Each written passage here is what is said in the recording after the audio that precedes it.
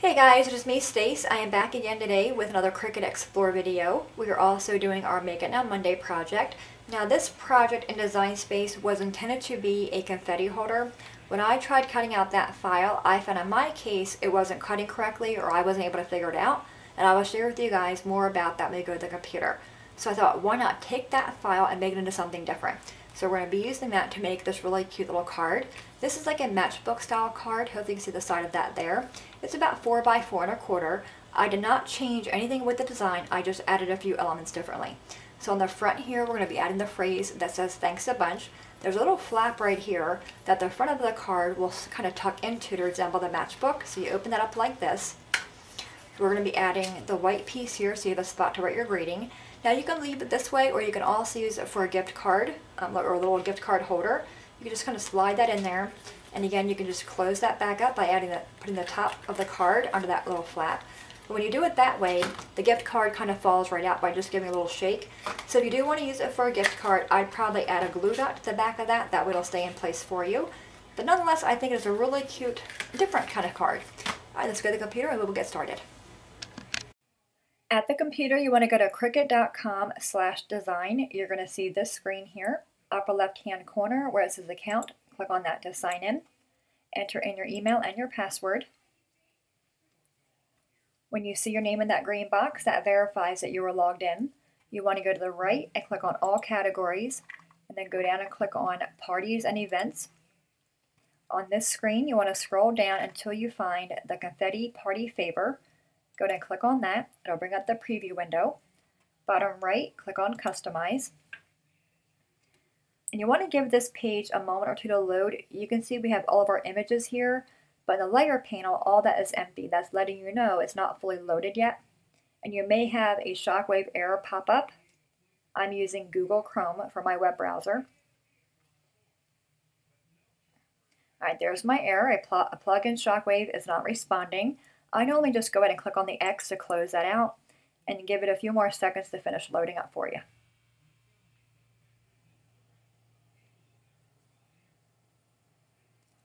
Alright, we can see our layer panel is now back. What I want to do now is click on the circle down here and move that out of my way. Take my left mouse button and drag it across all these pieces here. They're all the confetti. Go ahead and click on the X to remove those. Then we have the word hip hop and the word hooray. Now this part of the file cut fine. I had no issues with that. I had issues with these two pieces here. One of them, the word hip hop, is supposed to layer on top of this black piece so you can read it behind it.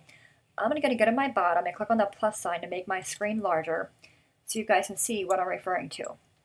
This is where I had the issue. If you look at the word hip hop and the word hooray, they're not actually part of the circle. Can you see the H here, how it kind of comes off? And the H over here and the Y here.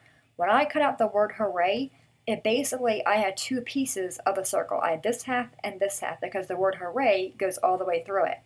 It attaches to the cardstock, you know what I mean? So your shape will be on the cardstock, not the actual circle. And again, it could be something I was doing wrong, but I cannot figure it out. So rather than fussing with it, I changed it. I'm going to go back to my bottom and click on that minus sign to make my screen normal. I'm going to take my mouse across all these pieces and remove them. Now I do want to add an image here. On my left-hand side toolbar, click on Insert Image. The image library will come up. In the search box, I'm typing in the word thanks and then the word bunch. So thanks bunch. Click on Enter, and it will be the first one that pops up right there. It says thanks a bunch. Go ahead and click on that. Bottom right, click on Insert Image. And of course, you can use any image you want. This was there. All right, I'm going to have this piece selected. I'm going to go to my Edit panel and change the size of it. The first thing I'm going to do under my Edit panel on the right is click on the lock to unlock it, change my height to be 2.5, it's 2.5, and my width, I want to change that to be 3.5. Click on Enter. Now it'll fit nicely on the front of our card right there. I don't want all the layers though, so I'm going to have my design selected or the image, right click on it, choose Ungroup, then take some of the layers away. Alright, so now we have the word bunch here and the word a bunch here. I'm going to remove both of those. It's going to leave me my shadow piece and the top piece. So I just have two layers there. Take my left mouse button across both of them, go to my top toolbar, click on Align and then Center, so they're centered back up. right click on them, and then group them together. And now we can see they're going to fit nicely on that. You can't see the backing because it is black, but if I change the color of this piece by having it selected, going to my layer panel, click on that piece there and make it be a green color or a purple color. When I bring that over, you can see the 2 layers there. I'm going to go ahead and click on Go. Now I don't need all these to cut out on 3 different sheets of cardstock, so what I'm going to do is going to close that back out, go to my right hand side toolbar, click on Sync, and I'm going to sync all the colors together. Just drag and drop. I'm going to take the black layer, drag it down to my purple layer, the red layer, and drag that down. Go ahead and click on Go. Now they'll all be on the same mat, and then just kind of separate them here.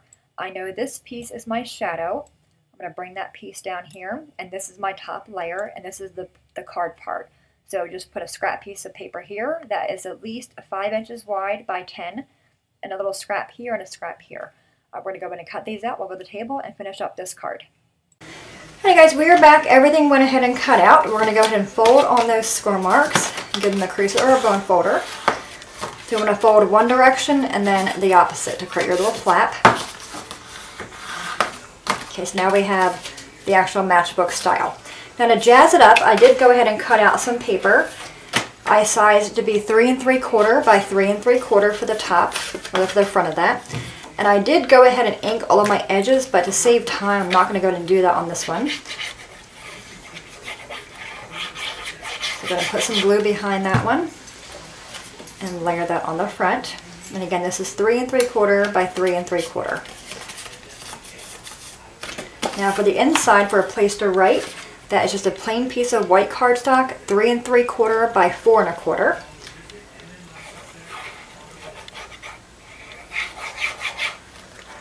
Alright, we're going to go ahead and layer that on the inside between them 2 score marks, getting it nice and even, left to right, like that. Okay. Now if you want to, you can add a little strip down here, which I did. This piece is 3/4 by 3 3/4. Before you glue this one down, you do want to staple this closed. So go ahead and have that open.